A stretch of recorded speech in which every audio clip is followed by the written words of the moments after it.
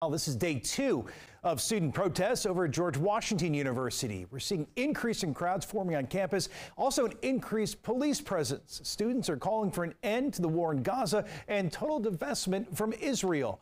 DC News Now's Leonard N. Fleming has been following these protests, has more tonight from campus.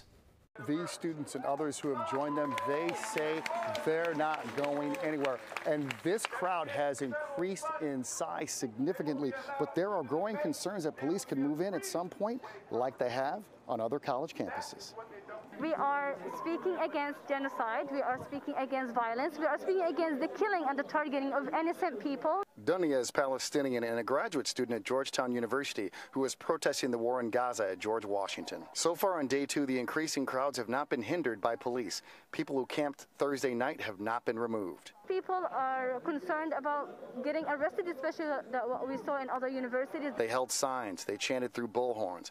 And while university officials increased police presence at the protest on Friday, they haven't shut down the activity as promised. People are aware of the risks of even getting arrested, and they decided to be here to fight for what they really care about. Well, I think it just creates an atmosphere of hostility, really. Noah Arizi is Jewish and from London, who attends George Washington as an international exchange student. The protest rhetoric used challenges Jewish safety on campus, he says. By being here with people who are using that language, they are associating themselves with individuals in that way. But Eliana Fishman, who is Jewish and sides with the protesters, says she is worried about police action against the students.